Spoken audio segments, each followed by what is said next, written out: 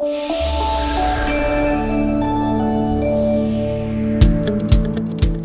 think the danger is to lean back with an argument that we have never been replaced throughout history.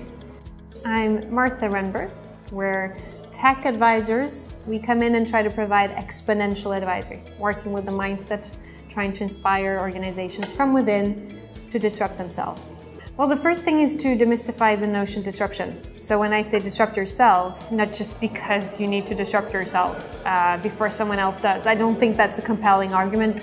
I think the compelling argument is disrupt yourself because you want to create something new, something that wasn't there before, and something that is far bigger than what existed before. And to take one through that mental process, I provided a lot of exposure to what we call exponential technologies. Technologies that move very slowly in the beginning, but then have a tendency to double really fast in the end, and if you want, replace old technology. So note that I'm saying replace and not disrupt, because we're working with disruption from a strategy point of view. Again, about creating, not avoiding something. We're starting to see what we call creative crossings. So basically combination of digital technologies that we've never seen before. And so what if you would cross some of the existing business that you've already digitalized with new digital technologies that come from a totally different place? What can you then create in terms of new markets that didn't exist there before, new customer needs, and even new industries?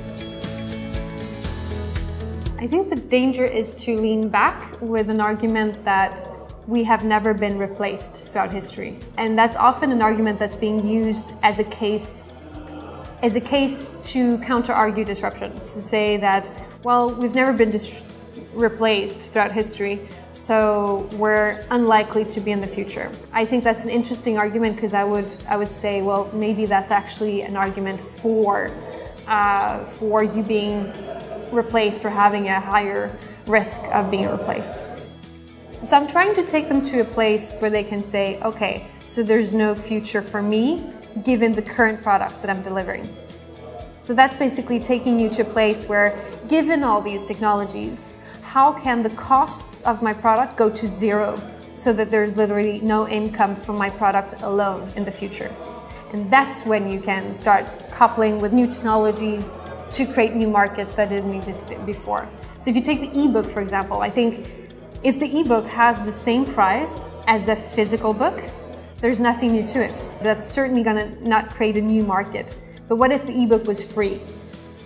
And what if then the ebook was just a platform for something else, and a platform on top of which you can, couple new technologies and therefore create new markets on top of that. And I think it's hard for any industry to look at their product and said, what if it was totally free? From a purely strategic point of view, how do you organize is the next step, because you don't want to kill your existing business today. You don't want to kill what you're already doing well today, but you still need to prepare for what's ahead. So we're hearing these classical, talked a lot about this today, a lot of people do. How do you innovate at the edges? How do you organize with new partnerships? How can you organize outside of the conversation? All of these things are natural next steps. But one of the things is really to go back to just daring to disrupt. I feel there's really good energy at the conference here today. People are smiling, people are both inspired and challenged. It's super important to create new neural pathways in your brain that didn't exist there before.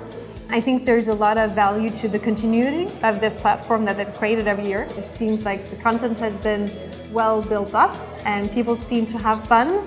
And I can't wait to have a beer with them or two.